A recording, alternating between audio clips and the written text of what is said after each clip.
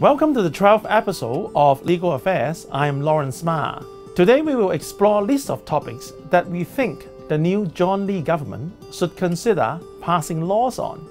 Now these topics include fake news, abuse of police officers on duty, intimidation of judges, and child abuse. In the studio today we have Mr. Grenville Cross SC. Mr. Cross is a senior barrister who was appointed Director of Public Prosecutions of Hong Kong in 1997 and held this post for over 12 years until 2009. He was the first DPP to be appointed after the transfer of sovereignty of Hong Kong, and he is also an honorary professor of law at the Hong Kong University. Now, he will give us more insights on these topics. Now, Mr. Cross, Singapore has fake news law, and should Hong Kong have it, and will that affect our freedom of expression? Well, as you well know, Lawrence, during the insurrection of 2019-2020, numerous weapons were used against the authorities here in Hong Kong. I suppose the weapon of choice was probably the petrol bomb, which was deployed on the streets, but also very popular was fake news. And fake news was used with very considerable effect to cause maximum problems for society. You remember, for example, that stories were put around that the police had killed protesters at Prince Edward Station, that the police had blinded a woman, that they drowned a student, that they were raping protesters who'd been arrested in the police stations. All these type of fake news were being disseminated. And why was this so? I mean, we have to ask ourselves that. And the reasons really are quite clear. First of all, they wanted to demonize the police force and put them in the worst possible light. Secondly, they wanted to cause public alarm and public concern. Thirdly, they hoped to recruit other gullible people who might be taken in by these stories and persuade them that they should be taking to the streets and indulging in violence against the police. And fourthly, they wanted to provide material to foreign news agencies, which could then be deployed around the world, shown to in other countries, in order to put the Hong Kong police force in the worst possible light, and by doing that, to drum up opposition to the Hong Kong government and indeed to China more generally. So this was a highly sinister instrument in the hands of the protest movement. And as I say, it did a lot of damage. But it illustrated more than anything else. Right. Something had to be done to control this type of activity. Obviously, there had been fake news in the past, but nothing on this type of scale. And so something had to be done. And in my view, what we now need is a fake news law, such as the one they have in Singapore, which has been very effective. It came in about 3 years ago. It's known as the Prevention of Falsehoods and Manipulation Act. And it can be used in circumstances where someone knowingly or with reason to believe puts out a statement which is false, which is likely to cause public alarm or likely to have an effect on public order, or which is likely to have health implications, for example. And this type of conduct obviously has to be prescribed. Now clearly it does involve some curtailment of the right to say whatever you want and publish whatever you want. But the International Covenant on Civil and Political Rights recognises that legitimate restraints are perfectly permissible. They can, for example, be introduced where it's necessary for public order, or for national security, or indeed to protect the rights of particular individuals. So there is no absolute right to publish whatever you want. Yeah. There have to be reasonable restrictions, and this is recognised internationally. So this is the type of law that, in my view, we need, and it is legitimate. So after we enact that law, because when drafting the law, we will comply with the ICCPR and the basic law, freedom of protection of information, so to make the law constitutional. Now let's come to the second question. We can see vast examples of insults and abuse of public officers in recent years, including the police, particularly during the 2019 riot. Now, is that the reason that we want laws on this? Well, it certainly brought it all to a head. I mean, the protest movement indulged in vile abuse of police officers. These were decent police officers who were going about their regular duties, trying to control crowds, trying to prevent violence breaking out, and they were subjected to endless invective and insults. And so the question really is, whether when a police officer dons his uniform and goes out to perform his duties, he has to accept this type of abuse. In my view, he doesn't. The ICCPR actually recognises that, as we've just said, that restrictions on the right of expression are justifiable, as where they're necessary to protect the rights or the reputations of others, or to protect public order. The reason that there was so much abuse was in order to try to provoke police officers into overreacting. Yeah. And of course, if they overreacted, then the foreign media was on hand with their cameras, ready to film the whole thing, and then broadcast it globally and say, this shows what a terrible police force Hong Kong has. So this was part of a strategy, make no mistake. This was a deliberate tactic to try and provoke the police force. And so the question that really arises is whether this is something that should be tolerated by the police force. Police forces elsewhere, governments elsewhere, have taken the view that this crosses the red line, and that police officers should not have to face this type of vile abuse. Yes. No other citizen would have to face this type of abuse when they're doing going about their ordinary duties. So why should police officers?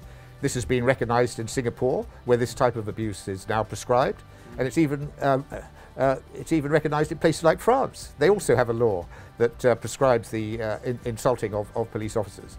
So I think we have to learn from recent experiences and to provide our police officers, well, it wouldn't just be police officers, it would be all law enforcement officers, customs officers, immigration officers and so on, who are all required to be properly defended from vile abuse. And you mentioned the right of free expression. Don't forget this, Lawrence, that we already have restrictions on what people can say in relation to some law enforcement officers under for example, the Birth and Registries Ordinance and the Public Health Ordinance. There are restrictions on what people can say in relation to insulting particular officers of those departments. Those have been in place for many years, and they haven't proved problematic. There's been no challenge to those particular provisions under the ICCPR or anything else. So there is a precedent already there in place. So I would regard this as an extension of that to the police officers who are doing frontline duties. Right.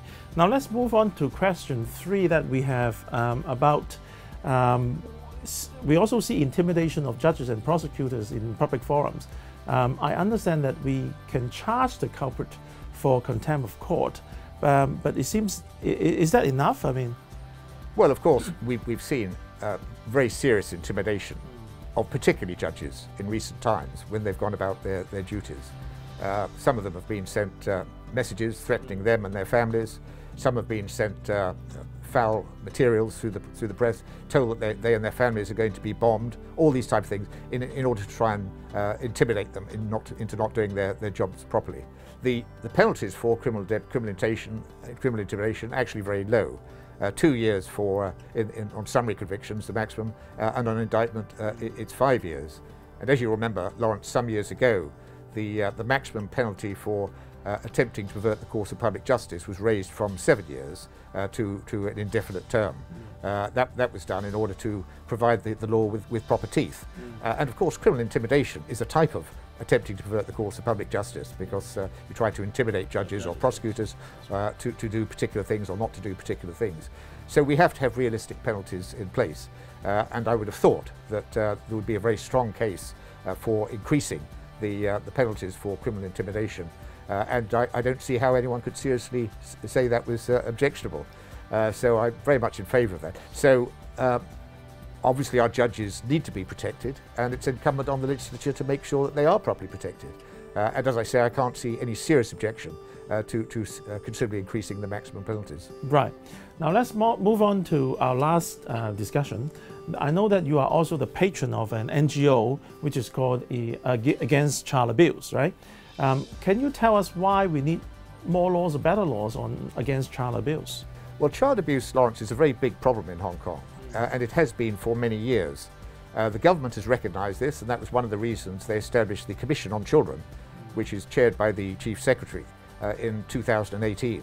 Many people hoped that commission was going to be an engine for change, but actually very little has happened, and many of the reforms that were required simply haven't come to pass. So let me tell you the problem that we're confronting. In May of this year, the Social Welfare Department revealed that there'd been a 45% increase of cases of child abuse in 2021. There'd been 1,367 from memory cases reported. And this was just the tip of the iceberg, because those are only the cases that have been reported. The vast majority never come to light. Right. You see, they never come to light. Often they're committed in homes and so on, and no one knows about them. The child suffers in silence and doesn't know who to turn to for help, so nothing is ever done about it. So the suffering of children is compressed, and they just have to try and deal with it as best they can. But that's only one statistic. The police reported earlier this year that sexual abuse cases of children went up by 60% last year. My own NGO against child abuse recently did a survey of 700 children, and these are children aged 6 up to 17, and 49% of those children reveal that they had been physically abused in a domestic situation. So this type of abuse is going on all the time. It is a major problem, and very little is actually being done about it. Alarm bells have been ringing for some time. For example, the Law Reform Commission recommended in 2021 that an offence of sexual grooming should be introduced as soon as possible, and allied to an offence of sending sexual messages to children. That still hasn't happened. That has to be prioritised. About a year ago, the Law Reform Commission recommended that a new offence should be created of failing to protect a child in circumstances where the death or the serious harm to the child results from an unlawful act or from neglect. When this was proposed in England, it was rushed straight through the Parliament. Here it's been talked about for many, many years. It was first talked about when it was referred to the Law Reform Commission in 2006. Nothing's happened after all those years. So this law is urgently required, but hopefully the new government will take this on board. But one of the most important ones that's required, the most important child protection laws, is the one that the outgoing Chief Executive, Carrie Lam, actually mentioned in her last policy address. Right. She said during the course of the next legislative session, she planned to bring forward a law for the mandatory reporting of child abuse, because that is an area that obviously needs urgently addressing. Many countries have now introduced laws prescribing mandatory reporting of child abuse, such as Australia, such as Canada, such as the United States, such as Japan and so on. And so that's what we need here, so that if people do become aware that a child is being abused, whether they're neighbours, whether they're medical professionals, whether they're teachers, whether they're doctors, whoever they may be, they would be under a duty to report it if they reasonably suspected that a child was being abused. So these are some of the main areas, Lawrence, where action is required. We also need, for example, a law in relation to internet pornography.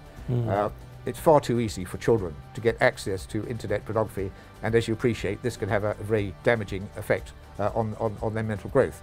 Obviously, children can't buy pornographic magazines because you have to be 18 and they're all wrapped up and so on. But those sort of restrictions don't apply if it's on the internet. Exactly. And so there has to be an obligation put on internet service providers for age verification to make sure that only adults can access that type of material. So these are the sort of areas that very urgently need to be looked at, in my view. Thank you, Mr. Cross. A very informative session. This is the program for today, but Mr. Cross will also be available in our next episode with Mr. Stephen Yap. See you next time. See you next time. Thank you. Thanks.